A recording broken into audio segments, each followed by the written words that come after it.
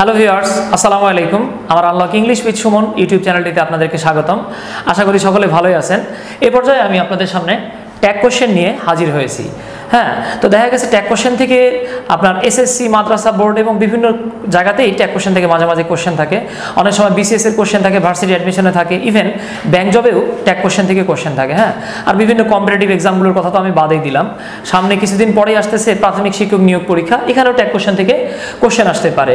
তো আজকে আমি ট্যাগ কোশ্চেনটাকে আপনাদের সামনে খুব সহজভাবে উপস্থাপন করার চেষ্টা করতেছি। আশা করি খুব একটু খেয়াল করলে আপনি খুব সহজেই বুঝতে পারবেন। তো এটা বলার আগে আমি ট্যাগ কোশ্চেনের স্বরূপটা একটু বলে নিচ্ছি যে ট্যাগ কোশ্চেনটা আসলে কি। আচ্ছা, ট্যাগ মানে আপনারা জানেন যে জুড়ে দেওয়া বা কোনো কিছু যুক্ত করা। হ্যাঁ, আর কোশ্চেন মানে তো প্রশ্ন জানা নেই। বক্তা তার বক্তব্য সম্পর্কে শ্রোতার মত যাচাইয়ের জন্য অনেক সময় বক্তব্যের শেষে যেই ছোট ছোট কোশ্চেন জুড়ে দেয় তাকেই ট্যাগ কোশ্চেন বলে। ট্যাগ কোশ্চেন হচ্ছে ইন্টারোগেটিভ সেন্টেন্সের একটা বিশেষায়িত পার্ট আপনি বলতে পারেন। ইন্টারোগেটিভ সেন্টেন্সকে আমরা নর্মালি পড়েছি যে 3 প্রকার। হ্যাঁ, ইন্টারোগেটিভ সেন্টেন্স নর্মালি আসলে 3 প্রকার, অনেকে পড়েননি। হ্যাঁ, পড়েছিলেন নর্মালি হচ্ছে ইন্টারোগেটিভ সেন্টেন্স 2 প্রকার। কি কি দেখেন? ইয়েস নো কোশ্চেন বা পোলার কোশ্চেন। হ্যাঁ, এটা মাইয়ার কোশ্চেন হয় না, শুধু পোলার কোশ্চেনই হয়। হ্যাঁ, আচ্ছা, এরপরে থাকতেছে 2 নম্বরে ডব্লিউএস কোশ্চেন এবং 3 নম্বরে ট্যাগ কোশ্চেন। অনেকে 3 নাম্বারটাকে স্কিপ করে যায়, কারণ ট্যাগ কোশ্চেন কোনো স্বয়ংসম্পূর্ণ কোশ্চেন না।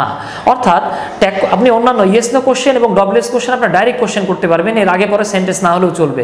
বাট ট্যাগ কোশ্চেন আপনি অবশ্যই একটা বাক্য বলে বা একটা বক্তৃতা বলার পরে, একটা কথা বলার পরে আপনাকে ট্যাগ কোশ্চেন জুড়ে দিতে হয়। তো চলুন আমরা একটু ট্যাগ কোশ্চেন স্ট্রাকচারটা দেখে নিই। ট্যাগ কোশ্চেন আপনি লিখতে গেলে বা ট্যাগ কোশ্চেন বলতে গেলে, অর্থাৎ স্পোকেনেও আমরা অনেক ক্ষেত্রে ট্যাগ কোশ্চেন ইউজ করি। হ্যাঁ, একদম পুরো ট্যাগ কোশ্চেন শেষ হয়ে গেলে আমি আপনাকে ফাঁকিবাজি একটা ট্যাগ কোশ্চেনের নিয়ম দেখাই দিব।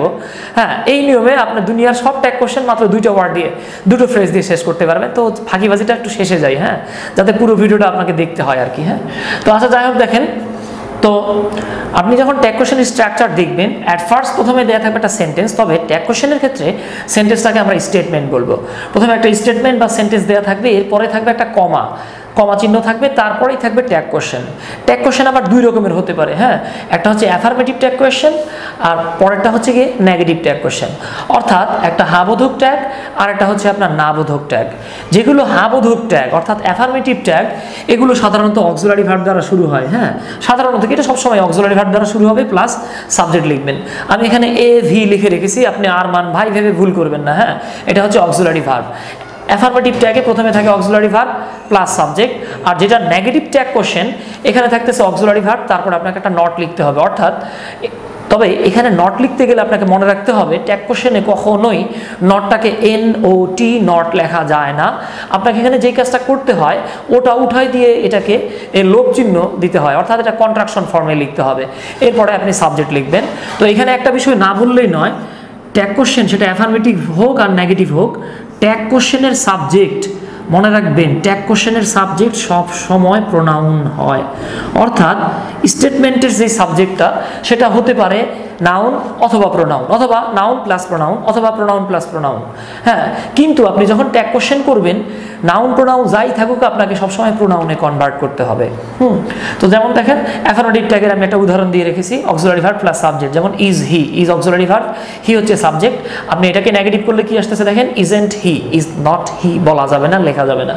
আবার দেখেন উইল শি, এটাকে আপনি অ্যাফার্মেটিভলি লিখছেন, বাট আপনি যখন নেগেটিভ করবেন তখন আপনাকে লিখতে হবে উইল নটটাকে ওন্ট শি।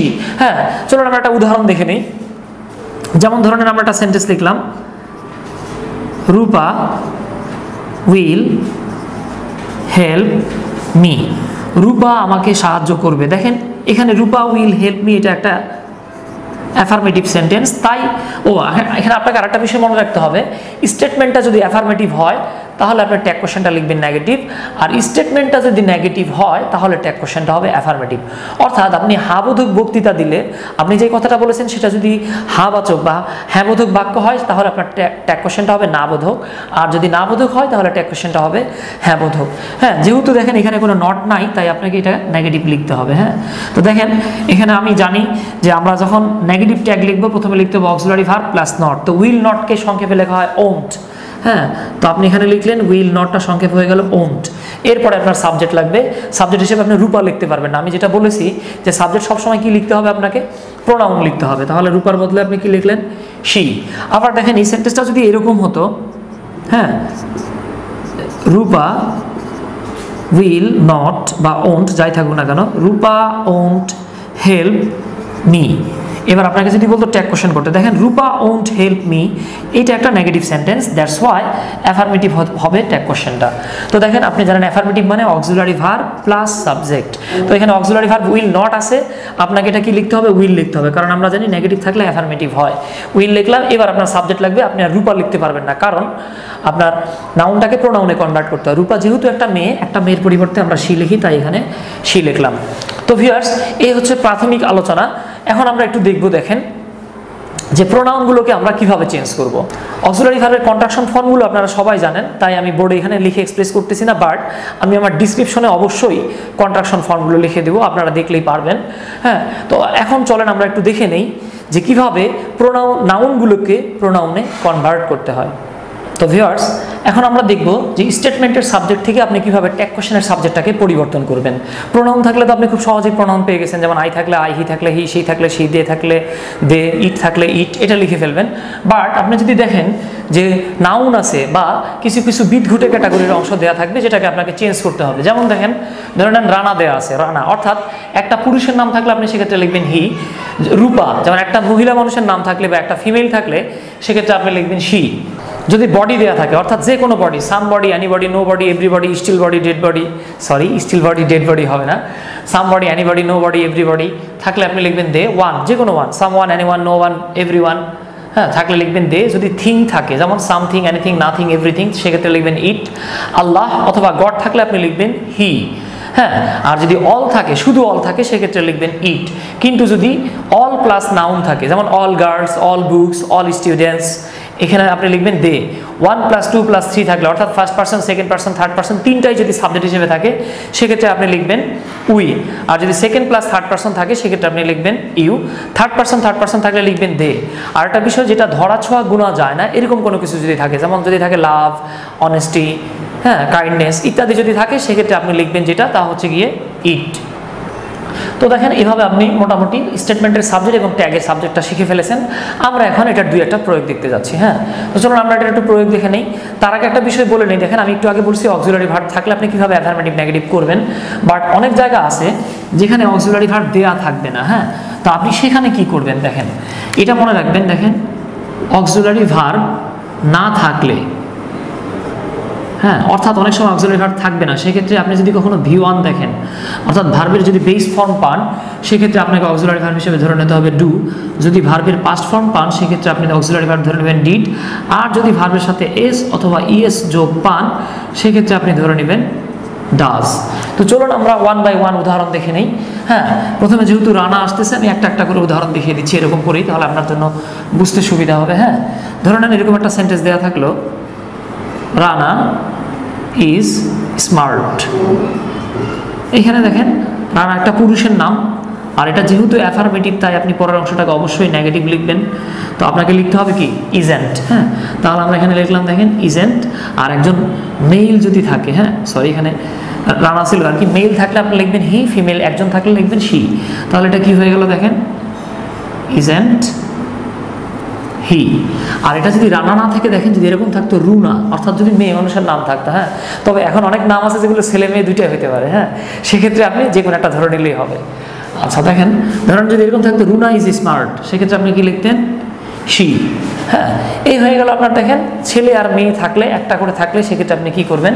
এখন আমরা একটু দেখবো, দেখেন বডি থাকলে কি হবে। হ্যাঁ, কোনো একটা সেন্টেন্সে যদি বডি থাকে, যেমন ধরেন একটা এরকম দেয়া থাকলো,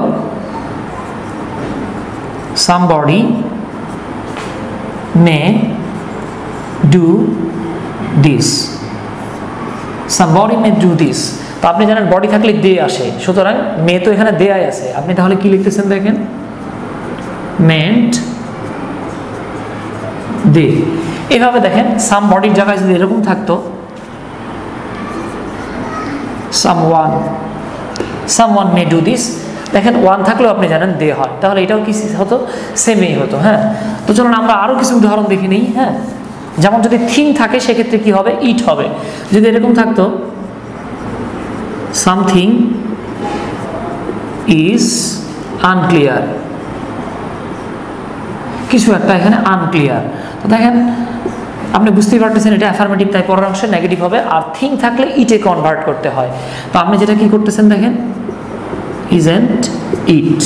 আচ্ছা, এরপরে দেখেন আল্লাহ অথবা গড থাকলে হি লিখতে হয়। এখানে রাম, শাম, যদু, মধু আমরা লিখলে সেক্ষেত্রে হিটা ছোট হাতে লিখতাম। আল্লাহ বা গড অনেক সুপ্রিম পারসন, অনেক বড় মাপের কিছু, সেক্ষেত্রে আপনি হি লিখতেছেন যদিও, তবে এটা পুরুষ হিসেবে হি লিখতেছেন না, তাকে সুপ্রিম পাওয়ার হিসেবে হি লিখতেছেন, তাই এই এইচটা বড় হাতের লিখতে হবে। হ্যাঁ, আচ্ছা, তো আমরা এখানে যে কাজটা করতেছি দেখেন, যদি এরকম থাকতো আল্লাহ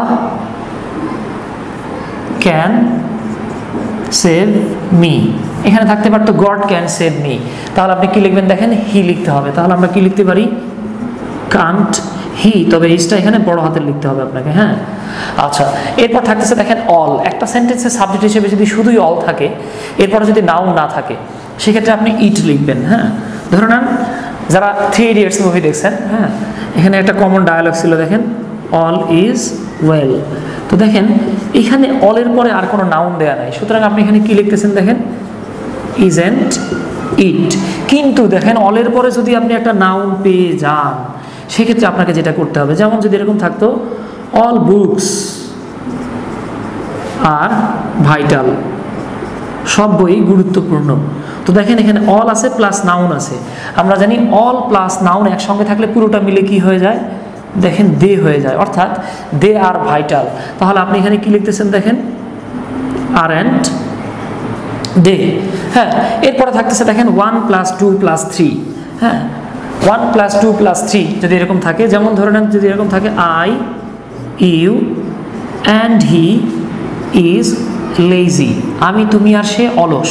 এই দেখেন 1 2 3, অর্থাৎ first person, second person, third person, তো তিনটা মিলে কি হয়ে গেল দেখেন, উই।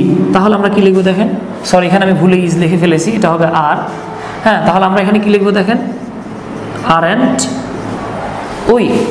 আবার দেখেন যদি 2 + 3 থাকতো, যেমন যদি আইটা না থাকতো, you and he R lazy, সেক্ষেত্রে আপনি দেখেন 2 + 3, অর্থাৎ সেকেন্ড পারসন আর থার্ড পারসন থাকলে আপনাকে লিখতে হতো ইউ, তাহলে আপনি লিখতেন দেখেন আরন্ট ইউ। একইভাবে দেখেন থার্ড পারসন আর থার্ড পারসন যদি থাকতো, অর্থাৎ যদি এরকম থাকতো she and he R lazy aren't, তখন আর আপনি ইউ লিখতেন না, আপনাকে লিখতে হতো কি দে। তাহলে এটা হয়ে যেত কি দেখেন, আরন্ট দে। এবার দেখেন যা ধরা ছোঁয়া গুণা যায় না।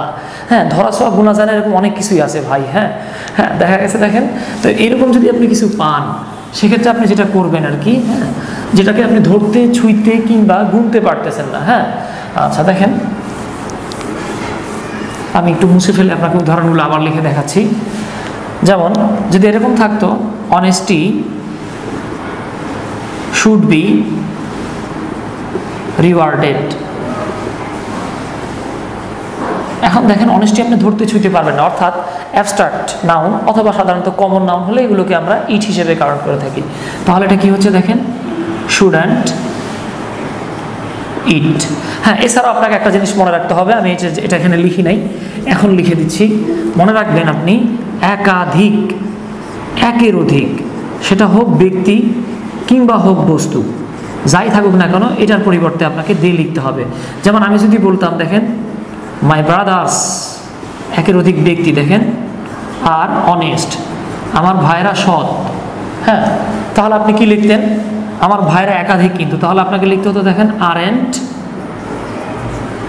দে। আবার যদি এরকম থাকতো মাই বুকস, দেখেন আপনার একটা বই না, মাই বুকস আর নাইস, আমার বইগুলো চমৎকার, এখানে হতো দেখেন আপনার আরন্ট দে। এখানে আমি দে কেন লিখলাম দেখেন, যদিও এখানে দেখেন ব্যক্তি না বস্তু হওয়ার পরেও আমরা দে লিখলাম। তো এই ছিল দেখেন ট্যাগ কোশ্চেনের প্রাথমিক আলোচনা। এরপর আমরা ধাপে ধাপে ট্যাগ কোশ্চেনের বাকি বিষয়গুলো নিয়ে আপনাদের সামনে হাজির হব। তো ভিউয়ার্স, সেই পর্যন্ত ভালো থাকবেন। টিল দেন, আল্লাহ হাফেজ।